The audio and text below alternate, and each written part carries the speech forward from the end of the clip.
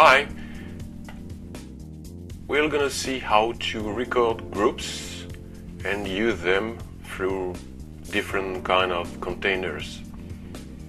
So, first of all, to create a group, you need to select channels by all the ways we have already seen in previous tutorials.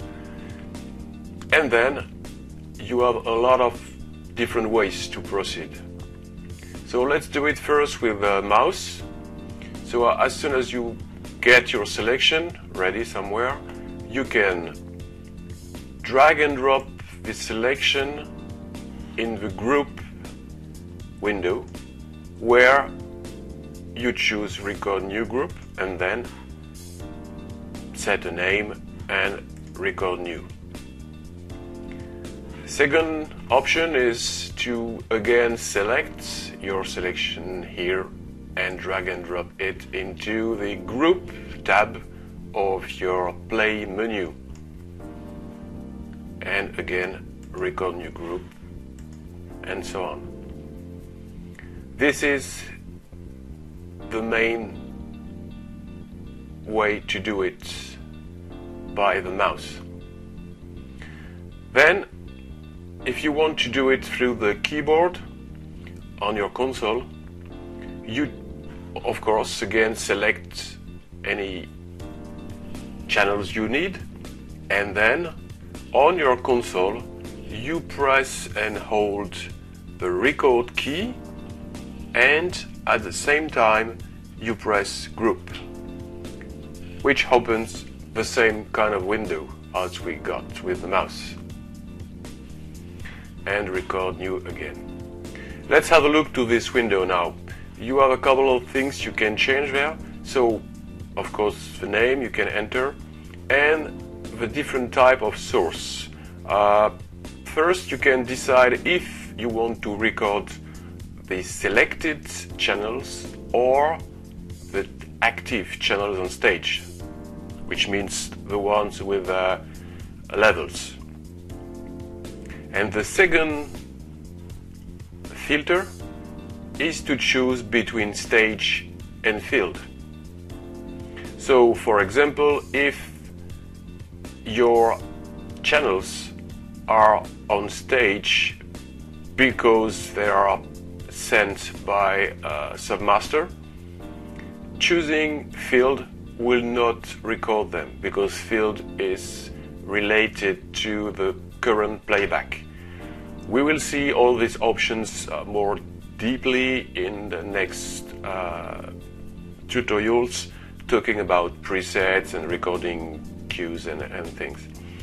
So at this step, if you want to be sure, you keep stage checked such that you will record on stage the ones which are selected.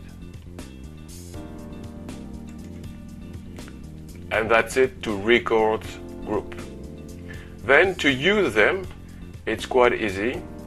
So for example, you can select them directly from the group panel, which lets you click and select whatever is in.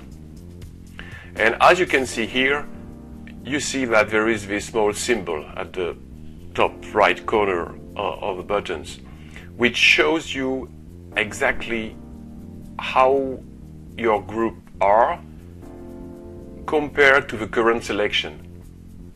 So for example, if you remember,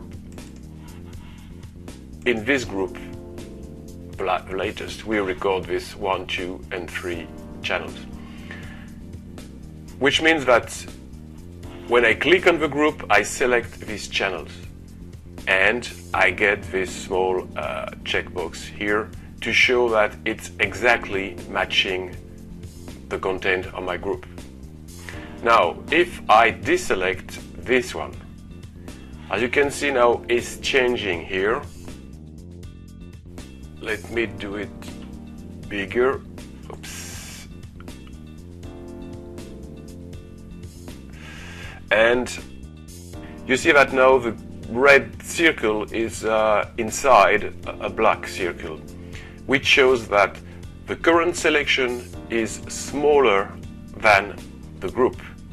Because the group is channels 1, 2 and 3, and now the current selection in 1 and 2, it does mean that the current selection is contained in the group but is not complete. So if I click back on channel 3, I get again my checkbox to say it's exactly matching to the current selection. And if I click now on another channel which is not in my group, now this symbol is exactly the opposite, which means my current selection is bigger than the group contained, which makes sense because now I have one channel more than the group contained. So this symbol here is quite interesting because in one glance you click somewhere and you see immediately in which groups my channels are contained, and so on. So it's a very nice indication. Okay, so to use your groups, you can of course click on one group, as we said. If you wanna add another group to your current selection, of course, if you click on another one, it will just select the new one, but deselect the previous selection. So if you want to combine the current selection, so let's say this one, for example, plus another selection, you need to press plus on your console and then click on the other group you would like to select. And now, as you can see, I have here my Robin are selected there, and I have kept my first selection. So it's quite easy. Now let's take my channel from this group. It's 1, 2 and 3. I would like now, I decide to remove channel 2 from this group. It's quite easy. I can double click here just to select channel 2 and deselect the others. And then I can drag and drop this channel onto the group. And then here you have different choice, or where you can decide if you want to replace the current content of this group, which means that if I replace now, I will have only channel 2 in my group and I will lose anything else. Or I can merge intensity into group, which means that if this channel I am dragging is not already in my group, it will be added. And then remove means that I will take this channel out of my group. So let's choose this option here, and then now I deselect everything, and if I select again my group, as you can see now my channel 2 is not anymore selected. So this group has been modified, directly dragging some channels onto that button. If I want to have a look into my group, it's quite easy. I can right click here and edit group, where I can modify things on the fly, and that's it. I can just get out and confirm I want to record this change with a new name. I can also drag and drop my selection. So let's take this one, for example, and just drag it into the group tab of the play menu, and again I will get this option to record from there. I can double click here on my group 16 to open the edition window where I can change the name, I can change the level, whatever I need, and click to close and confirm. And I can also delete a channel from a group like we did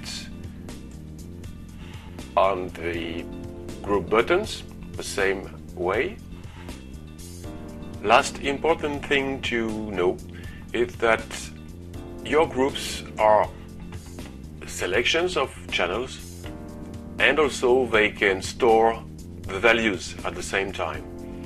So for example, if we take some new channels and give them a value and record that in a new group, now this group contains some value that I can edit into the group, of course. And how to use these values now. For example, I would like to call this group here with the values recorded. So let's start from 0. And so the selection would be on your console. You could say, for example, 16, and you press group, which selects the group 16. Or there is another syntax to call a group where you can say 16 dot, so you use the dot key on your console, and channel, which exactly the same thing. It's another way to call a group. So now if you want to see how to use this group, so maybe this one has nothing, this one, yeah, this one has some levels. So you could, in this case, you could say 14, so you press 14 on your console, and you press together the group key on your console and @ which recall directly your group with the levels already contained in there. Another way to proceed would be to call again your group 14. So let's use the dot syntax. So 14 dot channel. So now they are selected, and then I can use the 14 dot fetch key, which brings your channel. The fetch, we will see it later again, but the fetch function basically is a function which is able to go into the object you specified first and to grab the values back to where you want. So in this example, we went into the group 14 to look at the values and bring these values back into our playback we are working on. And that's pretty it about group. You can see there are a lot of different combinations to use them all the time, to record, modify on the fly, and mix them together, selection with multiple groups, and use the values as well. See you soon for a next video.